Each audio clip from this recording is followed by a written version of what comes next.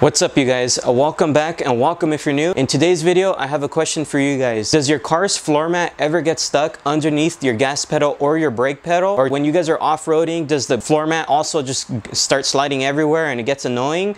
Or just possibly if you go inside your vehicle, it doesn't matter what kind of car you have, if you go inside your vehicle and the floor mat is just out of place, does that annoy you? Well, in today's video, I have an easy, super simple fix for you guys. The only tool you really need is your bare hands. Go ahead and get into the video and I'll show you how it's done.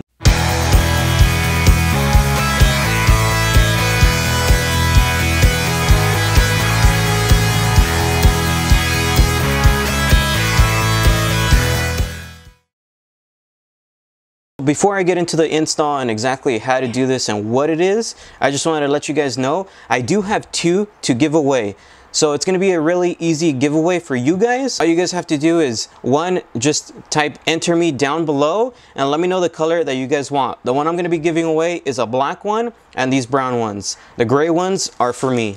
So these are super cool, super easy to install. Like I said, all you need is your bare hands, but if you do have a hammer and some wood, it'll be a little bit easier, but all you need is your hands. I also have a 10% off discount code by using my name, which I will link everything down in the description box below. If you guys do not win and you guys just want to go ahead and purchase yours, I have a discount code for you guys. What these are is they hold your floor mats in place. Please keep in mind before we do the install, this is for almost any vehicle. So like I said, if you want to go ahead and purchase yours, I do have a discount code for you guys, or just go ahead and enter the giveaway. It's really easy to win. So as we all know, on the 2018 and up Tacomas, they already have these pins here which hold the floor mat in place, and also on the driver's side, you may not be able to see it, but both sides have these pins. So for me, I'm going to be installing these on my rear floor mats. Really easy. Let's go ahead and get to it. So this is the part where you might need a hammer. If you don't have a hammer, it's okay. You can just use your bare hands. But pretty much what we need this for is to locate the foam padding underneath the carpet, because there is bare metal and there is foam padding. So I'm going to go ahead and show you. So I know it's going to be kind of hard to capture on camera, but you can feel the padding all around this edge here. And if I move towards the middle, you can hear that. I don't know if you can, but that's bare metal. You do not want to put the clips there because they will break. So I'm going to go ahead and put mine around this section here. So I'm going to go ahead and mark my floor mat, and I'll do the same for the opposite side as well. Now that I've measured my floor mat and I know where I'm going to cut the holes, I'm going to go ahead and place you guys down right here and go ahead and show you. So this is where you might need your extra piece of wood. If you do have some, I'm going to go ahead and, of course, have your floor mat upside down. I'm going to go ahead and put it underneath. You want to go ahead and get your handy tool, because this is what is going to create the hole into the floor mat. So that way you can put the eagle claw. If there is any of these rubber spikes here, you can always just get one of these little cutters here and just kind of chop away. So I know I need to cut off 3. Give it one last measure, make sure it's good. The next step, get your handy cutter. So this little tool here, it does come provided with the eagle claw, but it's only if you pay the extra money. All you gotta do is go ahead and place it where you're gonna locate it. You wanna go ahead and get your hammer and just start cutting away. Just like that. It's cut away. Just keep in mind, if your floor mats already come equipped with holes, you of course could just skip this step. But if not, it's really easy to do. Make sure you pick up the tool to be able to make the hole. So the next step would be, let's go ahead and flip it to the upside. Pop the screw right in. If you run into this situation here, once you've cut this off, like I said, I was doing these on my rear Tacoma floor mats. On the rear Tacoma floor mats, they are a little bit thick right here, but there's no worry, you're still gonna be able to get your screw in there. All you gotta do is a little bit custom work and you'll see why. So of course the next step would be grabbing, like I said, this screw here, and you are gonna notice there is threading here, and at the bottom, there's no thread. You'll see why right now. So you wanna go ahead and put your screw in, just like that. Once you have it in this position here, you're going to go ahead and get your washer that is provided, and you want to go ahead and put it over the thread.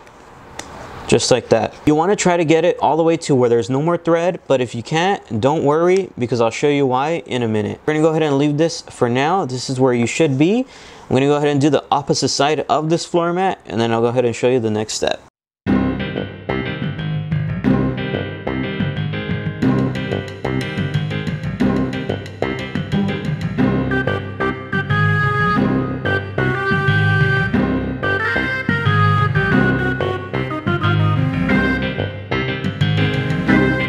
All right, so now that both sides are finished, of course this is taking me a little bit longer because I'm showing you guys, but it's a really simple install. Let's go ahead and get to the next step. So the next step here is now putting back the floor mats. Screws right there. So we're gonna go ahead and get the Eagle Claw, screw it onto the thread, place your floor mat where you're gonna want it. Of course, remember to make sure there is padding underneath the carpet. That's what we checked. So if you do use your hammer, make sure to be careful because you could break this. It is plastic. Or you could just use your heel, push down. Make sure you don't do it at an angle because it will also break. Let's go ahead and give it the test. I'm pushing on it. It ain't going nowhere. Let's go ahead and do this side now. So I'm gonna go ahead and flip it over, screw this on. So remember I was saying if the washer does not go all the way through, it's fine because when you're screwing it, it's gonna pop itself in place. So you don't wanna over tighten because they can break, it is plastic. As stated, make sure not to do it in a sideways motion because it will break, it is plastic. Or with your foot. Nicely fastened. Let's go ahead and see. All right, testing it. It's not going nowhere. We're good. Let's go ahead and remove it, see what's underneath. So as you can tell, Eagle Claw is still in place. Let's go ahead and reinstall it.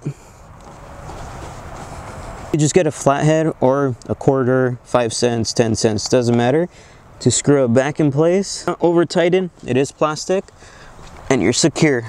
This thing ain't going nowhere. All right, so if you like this video, please make sure to like, comment, and subscribe. This should be like a 1 to 2 minute install, super simple, and it can save your life, especially if you put these on your driver's side. If you guys do want to enter, remember, I do have these 2 to give away. If you do want to enter, all you gotta say is enter me down in the comment section below and make sure to pick your color. Let me know, and you guys have a week to enter. I also have a 10% off discount code for you guys if you guys do want to go ahead and just purchase yours. Alright, so if you guys like this video, please make sure to like, comment, and subscribe. See you guys next time.